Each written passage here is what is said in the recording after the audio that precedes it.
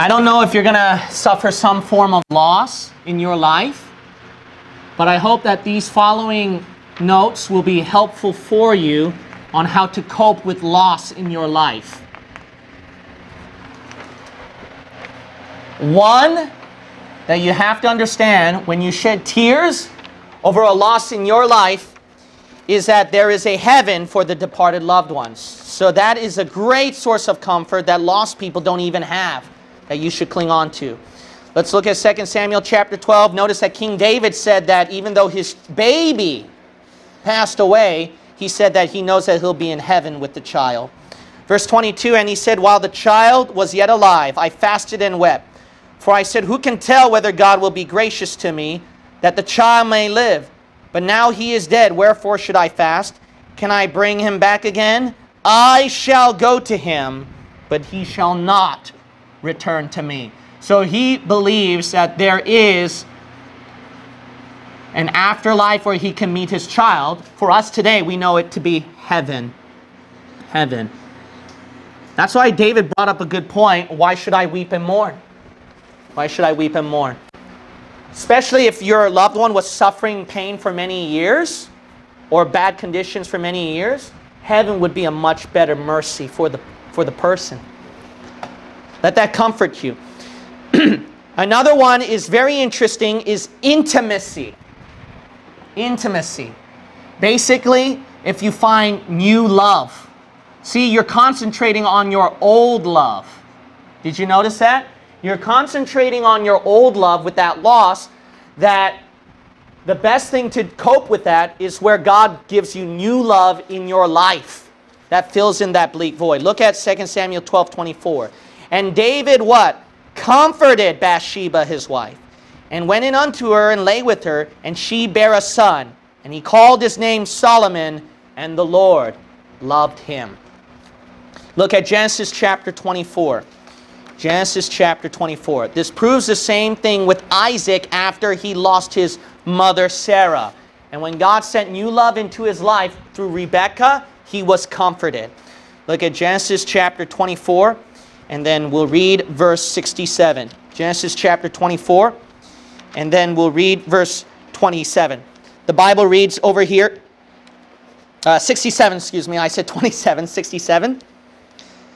And Isaac brought her into his mother Sarah's tent, and took Rebekah, and she became his wife. And he loved her, and Isaac was comforted after his mother's death. The third thing is look at the current love God has given to you. Look at 2 Samuel again. Go to 2 Samuel again. We're going to look at chapter 19. Chapter 19. You know, here's the sad thing you got to realize. So, some mothers might grieve after the loss of their husband, but if you focus so much on the grief of your husband, what about your current love, your children that you're affecting? You got to understand that what's going to help you comfort your loss is to focus on the current love that you have. If you're so stuck to the old love in your life, then you're not just going to lose your old love, you're going to lose your current love. And sadly, one day, even your new love God will send to you in your life. That's not going to fill in the void. So you don't want that. So look at the book of 2 Samuel chapter 19. Look what David did. Verse 1, and it was told Joab, behold, the king weepeth and mourneth for Absalom. And the victory that day was turned into mourning unto all the people. For the people heard say that day how the king was grieved for his son. So it's King David's grief affected his whole people, his entire kingdom. Look at verse 4. But the king covered his face, and the king cried with a loud voice, O my son Absalom, O Absalom, my son, my son. And Joab came into the house to the king and said, Thou hast shamed this day the faces of all thy servants, which this day have saved thy lives. Verse 6, in that thou lovest thine enemies and hatest thy friends. Look, there is a time of weeping, we understand. Go to Romans 15. Go to Romans 15. However, you've got to realize that this weeping cannot negatively affect your current love. You can go that far. And you know what's going to happen? It's going to turn to frustration to your current love. Even anger, which is sad. Even anger.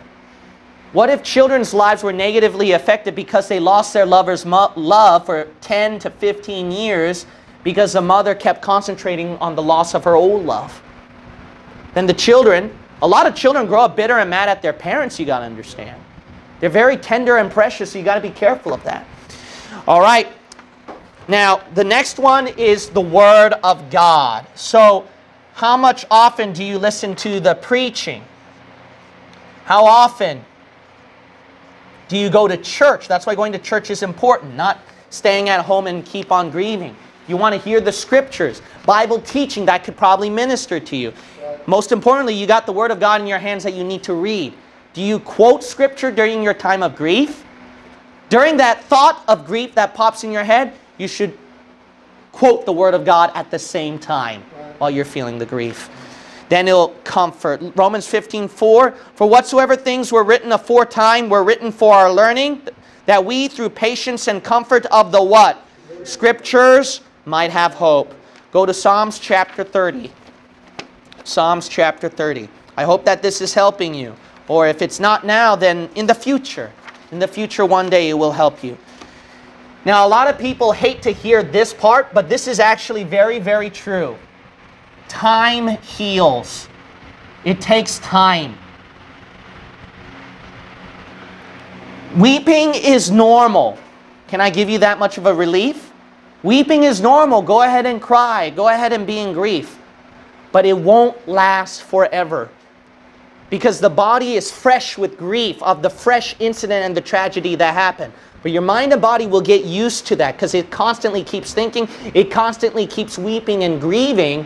So finally, after much time, that it will go away. It will go away. Sometimes it'll pop out here and there even 10 years later, right? But it doesn't go 24/7 on forever. Amen. Look at Psalms chapter 30, verse 5. The Bible says over here, for his anger endureth but a moment, in his favor is life.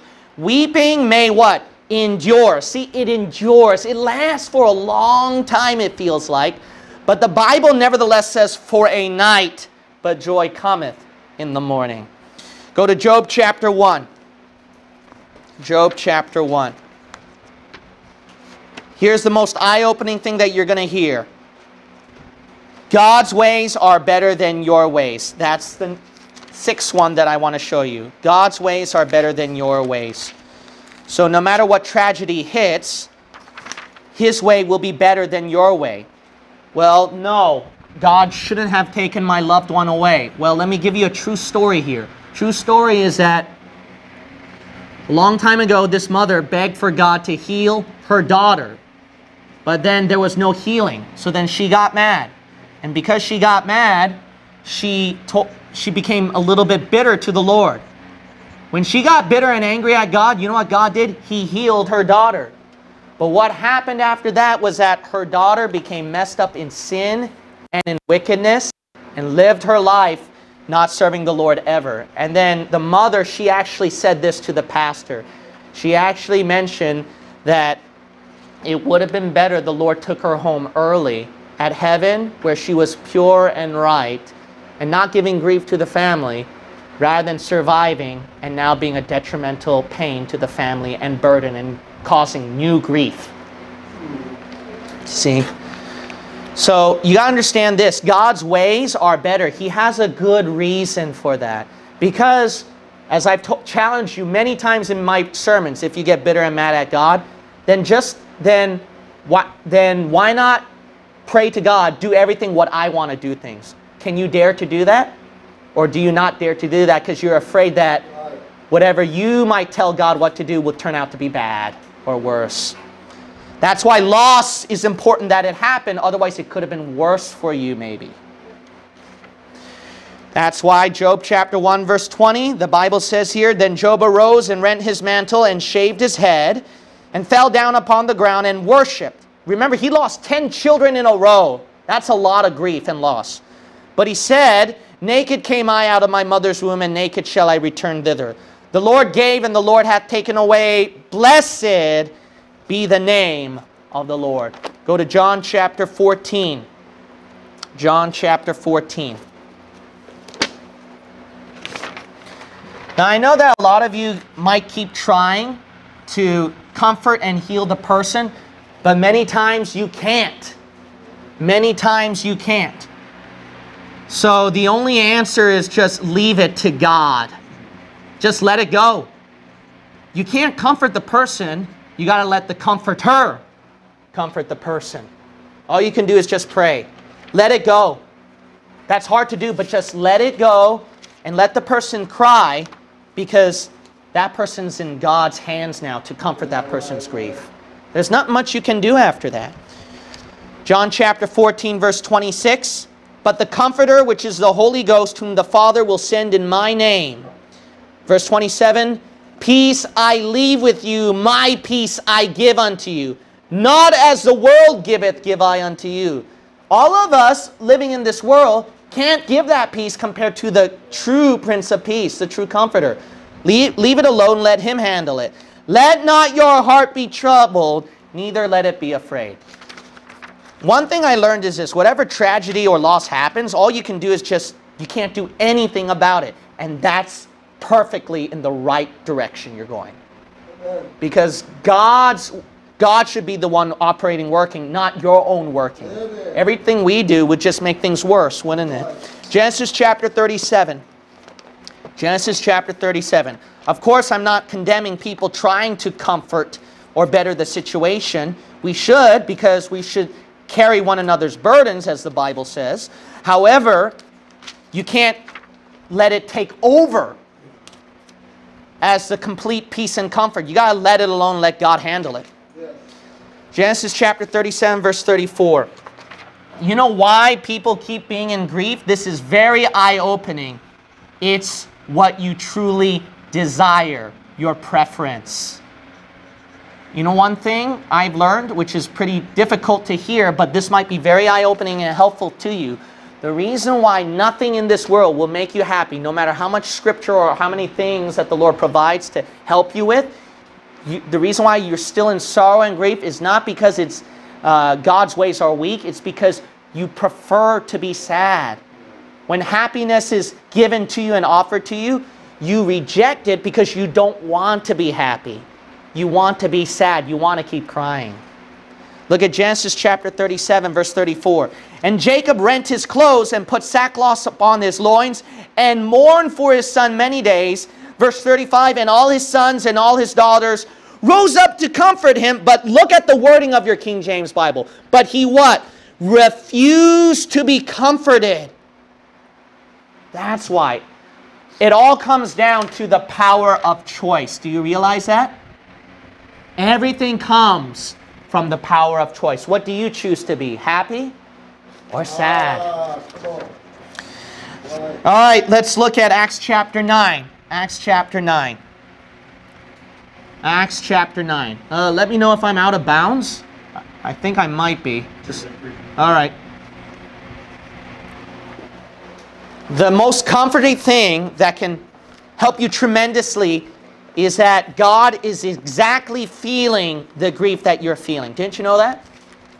How can God understand? He didn't suffer the exact same thing that I did. Well, He suffered the loss of His Son at Calvary. Yes.